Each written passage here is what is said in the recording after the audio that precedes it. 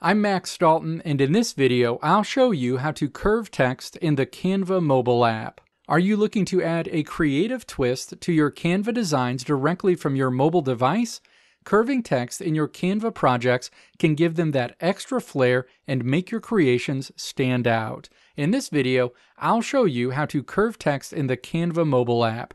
This technique is perfect for designing logos, creating eye-catching social media posts, or just adding a fun element to your graphics. Now let's walk through the steps to curve text in the Canva mobile app. Step 1. Open the design with the text you want to curve in the Canva mobile app, and then tap to select that text. You'll see menu options pop up around the text.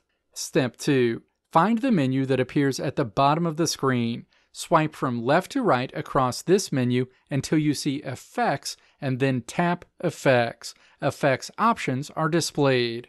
Step 3. Tap Shape at the bottom of the Effects menu. Shape effects options are shown. Step 4. Tap Curve. You'll see your text immediately change to a curved appearance. Step 5. Tap Curve to bring up a slider. Move the selector on the slider to change the curvature of the text. Step 6. Tap X whenever you're done to close the Canva Curve editor.